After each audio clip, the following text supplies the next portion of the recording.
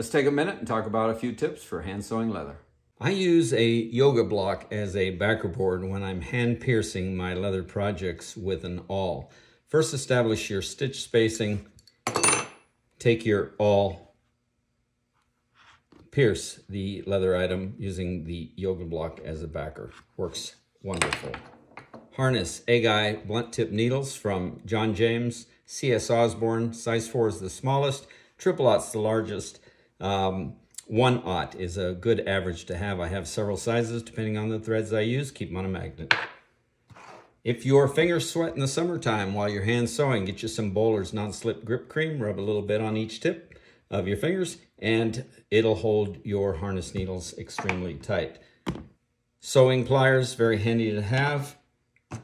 A thread burner also is good to have, and subscribe for more tips.